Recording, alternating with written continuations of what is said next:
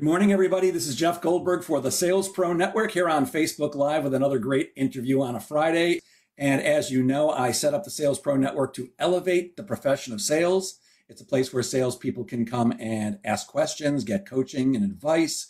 They can share their successes and challenges. And every Friday, we do a live interview with somebody fantastic who can add value to the sales community. And this week is no exception. I'm excited to welcome my friend, Gene Brown. Good morning, Gene. Hey, Jeffrey, how are you? Good to see you. Thank you, sir. I'm outstanding, and it's good to see you. So, Gino, would you please tell everybody just a little bit about your background? Gene is a master facilitator, a master network, and is part of the ABA, American Business Associates Group. Gino, would you just tell everybody a little bit about your background and what brought you to becoming a master networker? Well, or a facilitator, a facilitator of networking groups. There you go. Actually, I think in the late 60s, early 70s, I was involved in the civil rights movement. And that threw me into community organization and facilitating community organizations of people in the South and then in the mountains of Kentucky. And that's really where I picked up the whole skill set of managing groups of people. And then I went into a trade. I was a rigger in a shipyard, and I was the business agent for the Ironworkers Union of my union local. And that really was where I got into very intense facilitation of groups. Got it. Okay. And what led you to ABA? Well, my partner in ABA is also my partner in life. And when the two of us got together, she said, "You might be interested in this, but I want you to do two things first. One, go to Sandler sales training, and the other was to get involved in Jeffrey, you know the name of the self-development community that we both experienced. Landmark Forum? Landmark Forum, yes. Got it. And why did you go to Sandler? Not that particular. Why did you need sales training in order to be a facilitator? I had to really come to understand. Ellen really understood before I did that I had to understand how it is to communicate in the business world in a way that I was aware of the bottom line. And that really was awake. And I had sort of a resistance to that.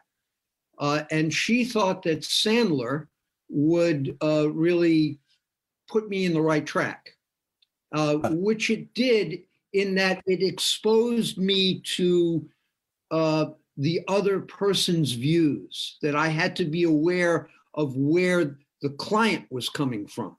Rather than bringing something to them, I had to do some listening. Got it. And of course, Ellen is Ellen Volpe, your partner in life and crime, right?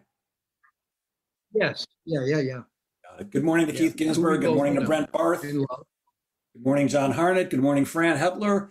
And good morning, everybody else who's listening. So let's get into some questions. How do you actually define networking? What do you see when we say the word networking? What are we talking about, Gene?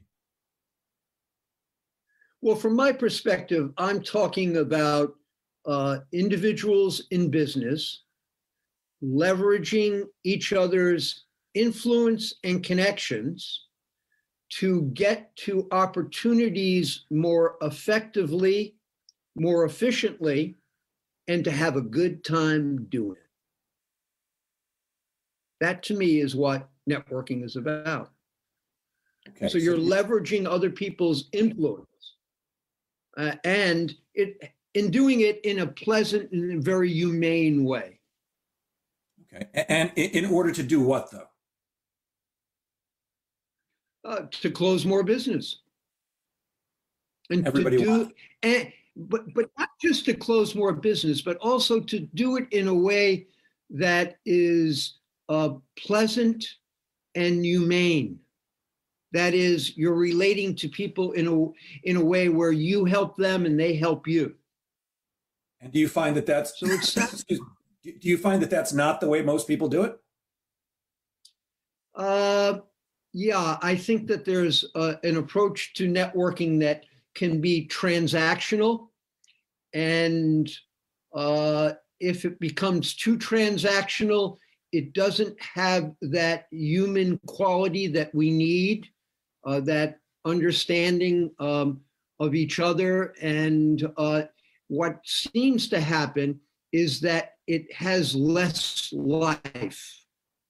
By that I mean, when people come into my communities, the idea is that I want them to think about that they're creating relationships that happen to be business relationships that will follow them through their career.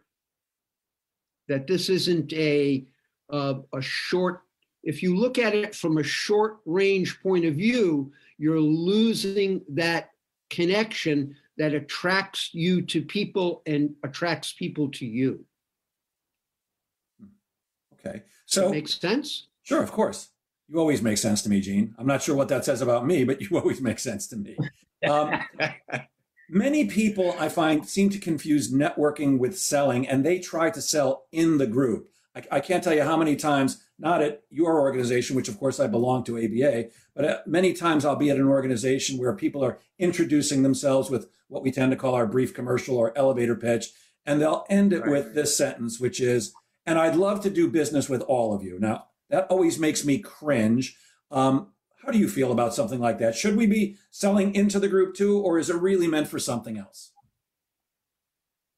It's really meant for something else. However, that can be a part of it. But if you lead with that, what it is that you immediately change the conversation into a transactional arrangement. Now, look, there's nothing wrong with that. If that's the angle you want to go with, then go with it. But know that it's inappropriate in a true networking situation. It really is inappropriate. It's perhaps inappropriate, it's not the right word. It's counterproductive. It sets the wrong scene. Yeah. The wrong dynamic between individuals.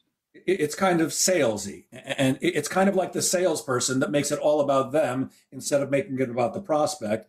And it almost takes away the generosity that is necessary, in my less experienced opinion than yours, to be an effective networker. Yeah, it's hard to put a finger on it, but it's totally out of context. The idea of a networking group is that we will help each other by making connections, and I demonstrate to you where my influence is, and then I say, well, where is your influence, and how can we help each other get to opportunities in a more effective and a more pleasant way? That's completely different with, I have a service or a solution, are you interested? Yeah, absolutely. So, I mean, you've been doing this a long time, and you've seen both good and bad networkers. Can you talk a little bit about the qualities of the best networkers, the most effective networkers? You know, I've been around networking for 16 years now, and you see some people who are very generous, get lots of referrals, and others who just seem to complain that they never do. And there always seem to be a few things in common with both. But I'd love to hear from you with your expertise. What are the qualities an effective networker needs to have? Or in your observation, what do they have? Well, in bouncing off of what you just said, the word that came to my mind is generosity. If you lead with generosity, and then actually behind the generosity is an understanding of, oh, this is what this person does, and let me think about how I might be able to help them. And with that thought process, then you lead with a generous question. Hey, would it make sense if I introduce you to a trust and estate attorney? Knowing that, yeah, it would make plenty of sense based on what I understand about the person and what that person just told me. So you're leading with a generosity. Now, one of the things that I think gets forgotten, and it's one of the things that people, it's a nuance that folks don't really connect with, is that there's another part to that generosity, and that would be to show them how they might help you. So a lot of folks will be very generous, and then they'll take the high moral ground and, well, I'm waiting. And that attitudinal headspace is, it floats through the air, and it is recognized for what it is. Oh, he's that type of guy. So, first of all, good morning to Donald Levine. He says hello. Hey. It's almost like we have to be generous with zero expectation of anything in return, even though we all pay our money and put in our time, and we do certainly hope to get something out of it. It's really about giving with no expectation of return. Does that sound right? Yeah, it is. It does sound right. However, it is right. However, the component, it's like tennis. It's a give and take. So the component that shouldn't be left out is, hey, Jeffrey, given what I know about you, let me show you how you might be able to help me. Now, that's it's so hard to quantify or to make into steps. Might not be what you do first, but at some point, the dialogue has to be two-way, and you have to demonstrate that you are looking for a two-way conversation. I'm thinking. Go ahead. I think that you're bringing up an important point here. A lot of people, I think, are uncomfortable making that specific a request. Hey, I did something nice for you. Let me show you how you can help me too. I think that's an awkward conversation. I know for me that I believe in the law of reciprocity, that if I do something nice for you, you're going to tend to want to do something nice for me, but I'm not expecting it. But at some point in I think all relationships, the possibility exists that you give, and you never get back. Now, my feeling and understanding about networking is there may be some people in your group or in your network that you can give to that can never give back to you. It's just never going to happen. Or vice versa. Right. My feeling is that it doesn't necessarily, if I give you a referral, Gene, you may never give me one, but I believe somehow I am going to get paid back by the universe, by somebody else somehow. But you're actually suggesting that at least it sounds like it, that if you are giving, and you don't seem to be getting back from that person, that it's appropriate to go to them and say, hey, let me help you out a little bit. Let me show you how you might be able to help me. Not making a direct request by saying, hey, I want a referral, but kind of more gentle. Is that what you're saying, Gene? Yeah, absolutely. And listen, with that particular person, that scene that you just set up, it might very well be that I would understand that his brother-in-law does what I do. I like to bring in the brother-in-law thing. And so consequently, but I still like the guy and I still want to help him. But I want to understand where he's coming from. And is this not a two-way street, but Gene, Gene, I really can't help you, but there's someone else in the group and I've been working. Oh, that's great. That's sort of what you're bringing up, and I am in agreement with that you give with no expectation. That is the spirit.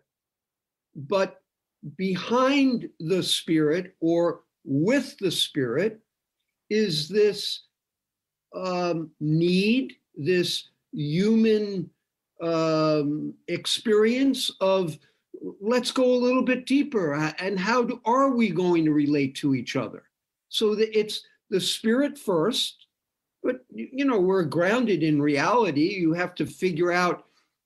I'm trying to think of this fellow who's at the Wharton School, Penn State. He's quite well known, and he I can't think of his name, but he talks about the burnout factor, where there'll be a person will come into a referral community. I like to call them referral communities.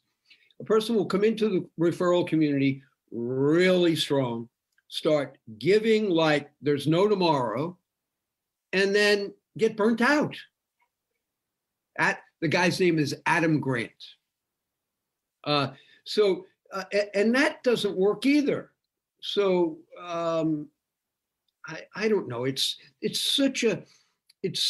very hard to quantify, and I really work on it because it's so individual. I have people in my group that are by nature transactional, and I try and move them in a direction to begin to see that this is a human dialogue, a part of being on the planet as a human being, and you've got to understand the depth of it and look at it from a long range view, be generous, but always be frank. And I personally, and this is related to what you were saying, I personally have no problem in showing people how they can help me.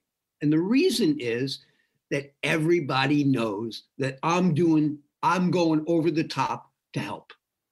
So I'm just being normal and saying, hey, let me show you how to help me. But always leading with the spirit of giving. Yeah.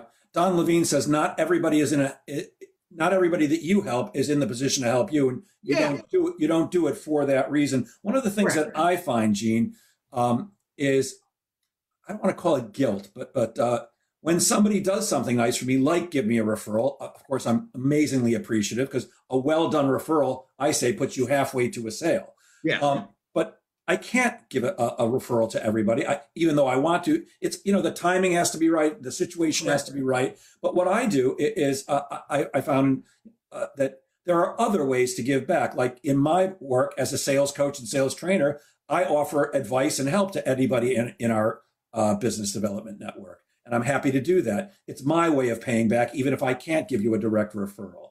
Or sometimes it's introducing two people who might be able to help each other where I'm not involved at all. Right. I love those situations. Yeah. And that's certainly something I learned from you and Ellen, that, it's not always about the direct referral for business. Look, that's what we all want. We all want to get a bunch of referrals that turn into business so that we can all make money.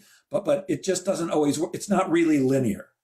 It isn't linear. It isn't linear. And I'm thinking of a funeral that I went to.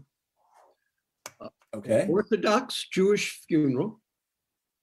And the rabbi said in the course of his homily, I guess you would call it, that if you're expecting something, it's not a mitzvah.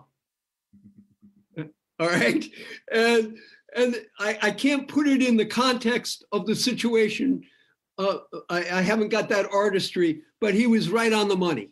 No, but you're saying exactly the right thing. If I'm giving you a referral because I expect you to give me one, then it's not a mitzvah or a gift or a good deed. Right. So you really have to.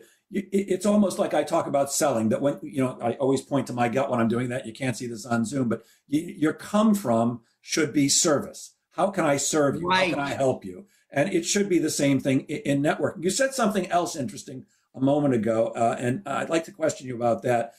You talked about, I forgot the example you gave, but, would you like to meet a financial advisor? Would you like me to introduce you? Yeah. My personal belief is I typically don't ask people. I just make the introduction. Oh. But I know there are certainly people that I'm connected with that are regularly, hey, would you like to meet this person? Would you like to meet that person? What's your feeling? Is it appropriate? Is it inappropriate to make an introduction without asking permission to make the introduction first? Or do you think it's okay either way? Well, the appropriateness is always tied to the situation and the individuals involved. So it's hard to make a generality. I, by nature, am a very analytical person. So it's my nature. I go, oh, this guy is a financial advisor. I know if he's a financial advisor, I know he'd love to meet trust and estate attorneys. So therefore, going with that logic, I would make the offer, and I would think that actually I'm quite confident that given my personality and my demeanor, that the person would not think it inappropriate or offensive, but would see it as or again, let's stay with it, because I'm depending now on the other person recognizing my intent of who I am, the type of person I am. The person I go, oh, hey, no, that's not for me. That you're incorrect. Your analytical approach did not work with me. Well, I would go, oh, okay. I'm sorry. Let's recorrect.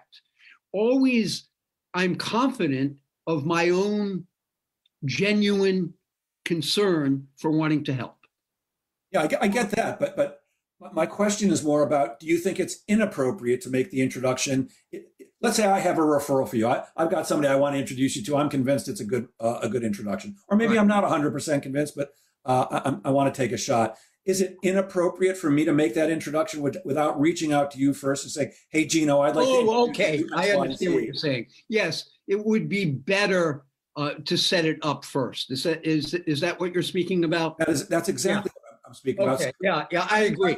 I can tell you from my, this is maybe it's a personality thing or an individual thing, but I know that there's a gentleman who joined the group I'm in fairly recently. I actually introduced him to the group, and he regularly reaches out to me.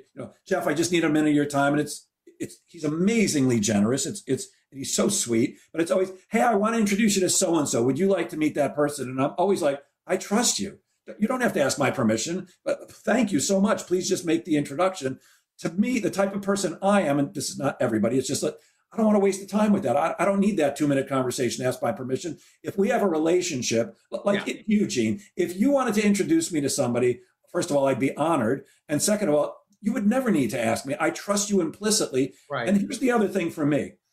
As I think you've heard me say many times, I'm a big fan of the phrase, you never know, which is why I'll go out on almost any blind date. So what's the worst that happens? You introduce me to somebody via email or via phone. We arrange to have an opportunity call or a meeting where we get to know each other. What's the worst that happens? Didn't turn into anything? Right. Well, but the other side is there's so much possibility in that meeting that you as the introducer couldn't possibly even know, and me as the recipient couldn't possibly know. So I always say, take the chance. And Ellen, your partner in crime, has shown me way more than once that my worldview that says, why would I want to talk to that person? I can't see what I could possibly do for them or they could possibly do for me. She's shown me over and over and over that I just need to shut that voice up because, and I know she denies it, but I know Ellen for a fact sees the network of networking, the spider webs of networking, kind of like Neo sees the Matrix. I'm constantly stunned by it. So I'm a big fan of just make the introduction. So I want to ask you one more time to be clear. Is it inappropriate to do it that way, or is it that just personal taste? It's just personal. It's really interesting. You bring up a good point. I was recently talking with, and I'll get specific. Hey, we're all business people on this call, so you'll understand. I was talking with a guy that I really respect, a architect, and he really is very interested in. His movement is if you're going to his headspace is if you're going to introduce me, please no more office interior people. I'm up to here with office interior people. And I really would just like referrals to qualified prospects. Okay? So now here's something that I've observed, and I've been doing this for 22 years. What's happened is that the digital world has turned up the dial so that we really can't, as human beings, respond to the amount of information that is coming in. And so consequently, this gentleman is making the statement, look, I'm overwhelmed. I can't take another interior furniture person. Please, I can't do it anymore. I understand that. Yeah, see, I personally see that as short-sighted. Look, everybody has to do what's right for them, but I think the thinking would be, I'm an architect, I'm already connected to 5 or whatever the number is, interior design people. I can't refer business to any more of them, but they might be able to refer business to you, or you might be able to introduce them to somebody else. Good morning to Rich Isaac, who says, I completely agree, Jeff, you never know. And Gene, it's so good to see you. I guess he probably needs to hi, Rich. Fix his glasses. Can we talk a little bit about the opposite direction? What are some common networking mistakes that people make? Oh, gosh. I think the most common is the confusion between a transactional spirit and a generous spirit. I would say that that is without a doubt, the biggest faux pas. I mean, here's the deal. We can analyze until the cows come home, but in the end, we're all responding to each other in terms of the spirit that is conveyed. And so that spirit is what leads the conversation. And if the spirit is out of whack in terms of, hey, how do you think we can work together and help each other? And the spirit is more, hey, what are you and I going to do together, and how can you help me, and how can I help you? Now, I just painted 2 different pictures with words, but doesn't really cover what spirit is. And that's why it's so difficult to have this conversation, or for 22 years, I've been trying to work with people about networking, and I have to, at some point, a person has to realize that they're leading with their spirit, not with their words, not with their action. The action is a measurement system after, but it's the spirit that catches people.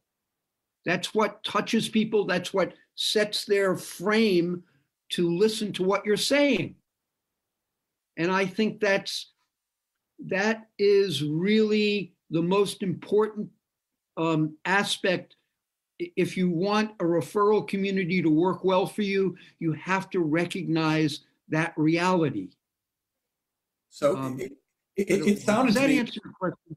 Well, yeah, it sounded to me like you actually said the same exact words twice, but you just had a different tone of voice. But I get what you mean with spirit. I think that one of the mistakes that I've seen, besides the obvious one that we talked about before, and I'd love to do business with all of you. Another mistake I think I've seen over the years is that people don't want to put in the time, or they don't expect to have to put in the time. You pay your money, you come to a meeting every 2 weeks or once a week or once a month, depending on the group that you're in. And it's like, where the hell are my referrals? Except it takes more. I know for me, and Rich says it's the spirit that touches people. Brilliant, Gene. For me, it's a matter of developing a relationship of trust. I've been bawled out by my coach for saying this more than once, but my feeling is, and I think this is as opposed to the way most people network. I think most people network like, hey, Gene, I'm going to make an introduction for you. Please don't make me look bad. I go in the opposite direction. I expect if I make an introduction for you that you better make me look good. I expect when I introduce Gene Brown to someone that I get a call from that person saying, wow, thank you so much for that introduction. Gene is fantastic. And I can only do that because I know you, Gene. And I know I can trust you implicitly that you would not do or say anything that would damage my relationship, because who am I going to introduce you to? I'm going to introduce you to my clients and my prospects. And after my kids and my dog, it's about the most valuable property I have, and my integrity. Maybe kids, dog integrity, dog integrity. No, I like them all three. But it's really my clients and my prospects. That's how I feed my children. So I need to protect that relationship. Unless I've developed a relationship of complete trust with you, I'm not comfortable making those introductions. I think, and I'd like to hear your opinion, too often people join a group and it's like, I've been here 3 weeks. Where's my leads? What's going on? And they're not putting in the time. They're not having what we call in ABA opportunity calls, or what BNI calls one-on-ones, because I think that's where it really gets done. Can you speak to that a little bit, Gene? Well, that's interesting that you would bring that up, because I refer back to what I was saying moments ago, and that is 22 years ago when I first, I guess the first person that I met in sales training was Richard Isaac. Okay, lucky you. 22 years ago, it was a different heat under the kettle, and what's happened is that with the digital world, everything is turned up. And so everyone feels, hey, look, I've been here. I paid for this thing. I've been here 3 months. I've gotten zilch. What's up?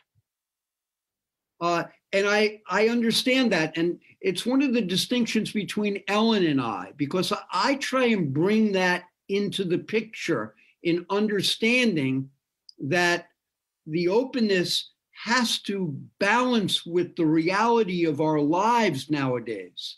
And people are so driven. We are all driven. The quality of my life between now and 20 years ago is completely different.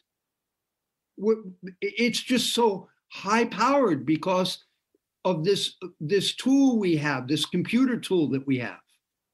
Ellen said to me, you're on 9:55 with Jeff. What are you doing? And I'm saying, I'm answering people that wrote me last night. And if I don't do it now, I'll miss the spirit at 12 o'clock. So I had to do it. And that is the reality that we're dealing with. And my feeling is, face that reality and try it, build it into the conversation. Otherwise, you're going to miss the person that eventually could do well in the group, in a referral community, but is locked into that Mad Hatter life that we're all involved in. So you brought up the digital a couple of times, and we're certainly living in an amazingly digital world right now due to COVID. And, there have been some major shifts in everybody's networking, mostly that we're not face-to-face anymore. How do you see that affecting the nature of business development in a networking organization? And is there anything that people need to be aware of now until we get back to normal, whatever that is, until we get back to being able to be face-to-face? Hopefully sometimes in the next 6 to 12 months, I'm hoping. But is there anything people need to be aware of in order to maximize the effectiveness of their networking efforts during this particular time where everything is virtual? That is such a great question. Thank you, sir. I've been really thinking about this. So I have a daughter and granddaughters, and they're all pissing and moaning about how horrible Zoom is. And don't I find it horrible? And quite frankly, I don't distinguish between the conversation that you and I are having right now, whether or not I would be in flesh and blood with you or not. In fact, I find that when I think about it, I go, oh my God, I really like this person, but I realize that I never really met them except on Zoom. And yet we communicate very well. So in answer to your question, the answer to the question is don't multitask when you're on Zoom. Be, as what's his name said 30, 40 years ago, 50 years ago, be here now. Be here now. Be present. Be present. Yeah, I could not agree with you more. In fact, I recently, had this discussion with Ellen. It's always pretty amazing to me. You get on a Zoom meeting with 20, 30, 40 other people. Lou Comey just said the same thing, be present. And everybody's waiting for their turn to speak. Yeah. I know certainly I am. And Ellen is very generous in giving me plenty of time to speak, but everybody wants to make their introduction and everybody wants to be listened to when they're making their introduction or when they're speaking. And I'm always stunned. That's the amazing thing about Zoom. You've made your introduction. Now somebody else is speaking. You're watching people and you can tell they're looking at their phones or they're doing something else. And to me, it really takes away from the experience. And by the way, it's the same thing in person. Look, in a 2-hour meeting, which is what we do at ABA, I'll look at my phone occasionally just to see if anything's crucial. But for the most part, that be here now, that be present, be mindful, and be courteous and be generous with other people is so important. Because if you're not, I say that's damaging the relationship that you absolutely so badly need in order to make those referrals and do all the things that you want a business development group to do for you. Yeah, I'm thinking of if I'm a facilitator in a live meeting and someone gets up to leave the meeting, I'm noticing, are they grabbing their briefcase and their coat and telling me they're going to the bathroom? Because I know that they're splitting. Now, and so consequently, there's a bit of a control that I have as a facilitator. I'm going to have to get up in front of Gino and book out of this meeting. And he's not going to like that. But I don't have that control as on Zoom. I had this situation just recently where I had a new member telling a story about a very personal story about how she came into the business that she's in. And I realized I made the mistake of her telling the story at the end of the meeting. And when she came to tell her story from her heart, half the people were gone. It pissed me off. Yeah. Interesting, because Valerie Lampe, good morning, Valerie, who's another master networker and a great facilitator, just opened my eyes to something. She wrote, "I take notes." Which it never occurred to me that when you're looking down, when I'm talking, you might be taking notes. Thank you, Valerie, for opening my eyes. But I still say sometimes it's pretty damn obvious that people just aren't paying attention. The other thing and this is just me, I guess I'm a little bit anal about stuff, but there are some simple things that people can do to be more courteous and present, like putting yourself on mute when anybody else is speaking. I guess I'm just old and cranky, but the thing about Zoom is the screen shows whoever is making noise at that time. So if it's your turn to speak, Gene, but I cough, the screen's going to go to me, or right. If my dog barks or something like that. So I think there are some very simple things we can do in this virtual world for now that make the experience better for everybody. I'm wondering, Gene, how do you feel? I'm sure you're aware that some organizations, not ABA, of course, but they tend to force referrals. You actually get penalized if you haven't made referrals in a week. How do you feel about organizations that actually penalize you for not giving referrals? Well, that's a very interesting question. I wrestle with that myself. As a facilitator of a referral community, I'm also a leader of that community. And there's a distinction in the real world between being a facilitator and being a leader. They're actually two different roles. I wrestle with that because I want people to know that they have a responsibility in a community and that those responsibilities are quite specific. And I take it upon myself as the facilitator and the leader to remind people of those responsibilities, but I don't think it works to harshly legislate them. And again, this comes back to the spirit of it. Sometimes you have to remind people, hey, dude, you know. I was just going to ask you about that. So somebody comes in, they join, they start getting some referrals, but months go by and you see they're just not giving anything. And as the facilitator, I know you guys are pretty well aware of what's going on in your groups. Right. How long do you let somebody go, or do you just let them go forever? As long as they're paying their membership dues, do you just let them go forever if they're not being generous, or is there some point where you have to have a conversation? Oh, this is a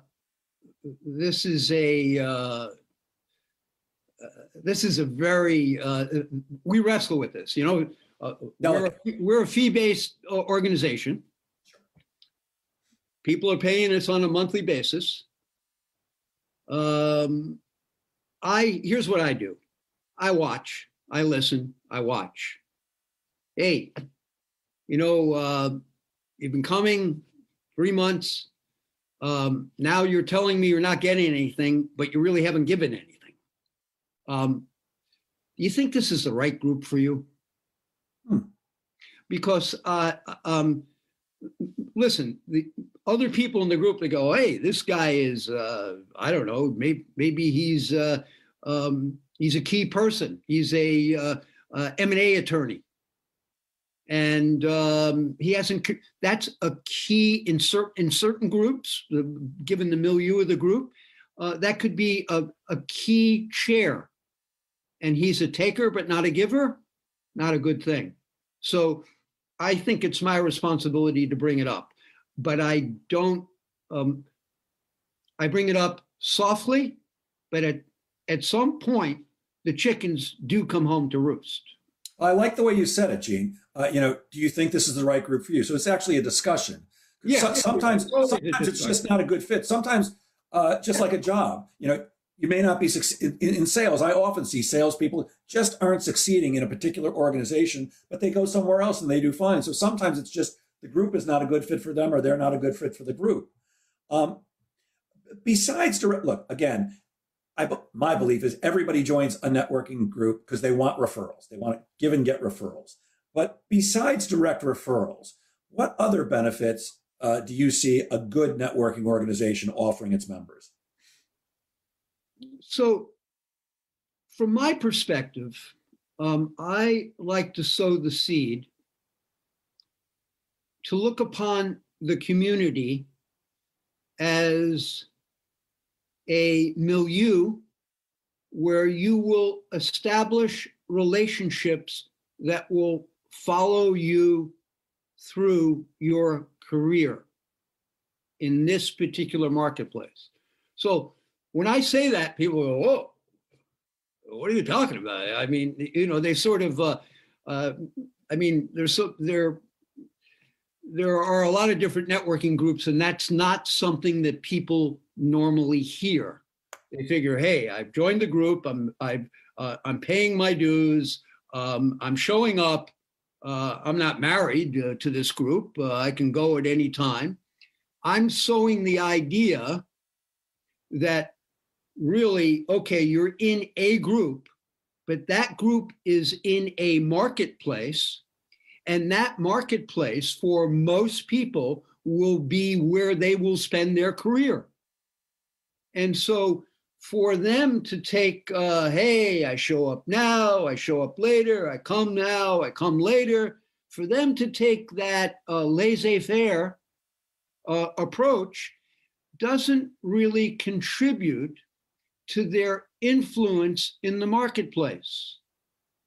And therefore, they really should be looking at their referral community as an environment where they're establishing their persona and their influence, and that will follow them through their career. That's especially true in Long Island.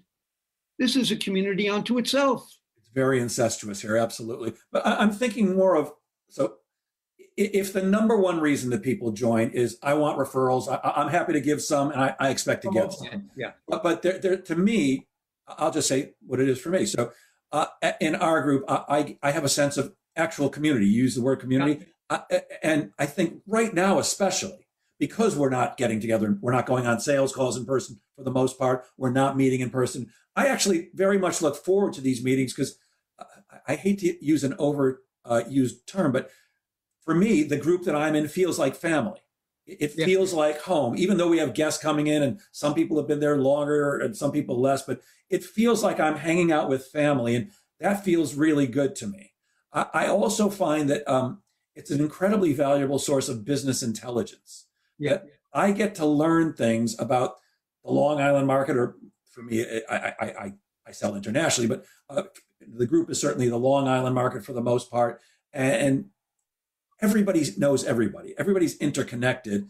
I take it back. Not everybody knows everybody, but somebody in my group knows the person that I want to do business with or am thinking about. And more than once, I've had somebody say, "Oh, I would keep away from them. They don't pay their bills," or something like that. And of course, we keep everything in the room, just like in Vegas. But that's very valuable intelligence. Plus, the other thing for me, which never ends, is because the group's exclusive. That I'm the only sales coach in my group. There's one premiums and promotions person and one marketing person, like that.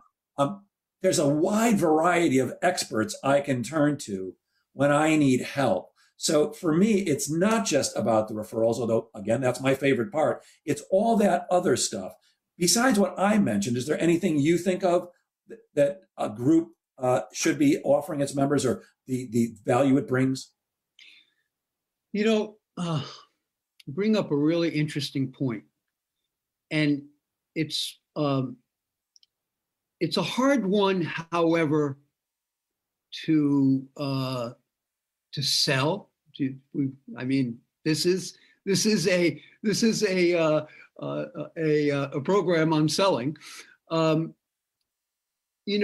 you touch on that aspect of it, it's hard to bring up. It's hard to say, hey, all of the things that you just said. You use the word family, friends, personal development. All of those things happen when it is that you make a commitment to the community. And when you do that, they immediately start to happen. But historically, people look upon networking groups of, it's a networking. I was in BNI and then I was in LaTip. They look upon it as, like a gym membership, maybe. And maybe that's unfair to gyms. Actually, I think that's an apt analogy. It is like a gym membership. If you go to the gym, but you don't lift the weights or you don't work out, you're going to get nothing out of it. Right. But what you're really talking about is personal development. That's really what you're talking about. You're talking about a sense of friendship, a continuity in my life. I'm learning about the marketplace. I'm learning about myself. Those are all difficult for, we sell memberships. We're a membership organization. If I lead with that, people sort of take a step back. So I don't really bring that up until people are actually in a group.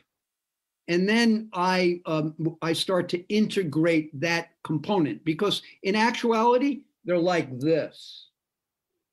They go together, and your success in networking will equal your success in personal development. They're one and the same.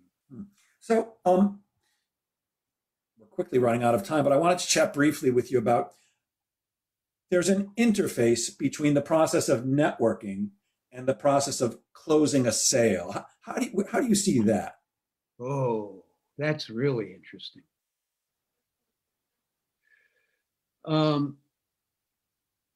Pose the question again. How do you see the interface between the process of networking and the process of closing a sale? So I'm going to go back to my definition of a networking community. It's a community of people that get together on a regular basis, demonstrating an authentic interest in each other and sharing with each other their influence in the marketplace. That's sort of the general picture. Now, okay, that's great. You could say the same thing about the Boy Scouts, okay? But what's the end result? The end result is that we then leverage that influence to get to the close quicker, more effectively, and have a good time doing it. Now, the idea of a networking community is to close more business. But if that was the only idea and you led with that idea, you would have a transactional environment. So really what it falls back to is I joined because I have an authentic interest in myself and in other people. By in myself, I mean personal development. And I'm going to interact with these people. I'm going to be generous. And then we will be able to leverage our influence and connection and therefore get to the close in a more effective and pleasant way. So it's almost, it's kind of like we've come full circle. I think you're coming back to spirit. Yes. It's like me talking to a potential coaching client and going into it with, I'd like to make some money, as opposed to, I want to help this person. And by doing that, some money is going to come my way. So it really comes back to the spirit of it. Prospects, they're not interested in you closing a sale. They're interested in them getting some value and them choosing to do business with you. So it sounds like you're saying that the process of networking is really very similar. Yes, it is. It really is. It's, that was one of the things I learned at Sandler was the humanity of selling. Being a working class guy, I really, salespeople, 2 steps back and make the sign of the cross. But I learned something that's really what it wasn't about. And you hit it right at it, Jeff. You hit right at it. It's a combination of sincere generosity and wanting to help, knowing that when you do that, you're actually building power within yourself. But the power can't be the end game, because then it wouldn't work. And it's so difficult to explain.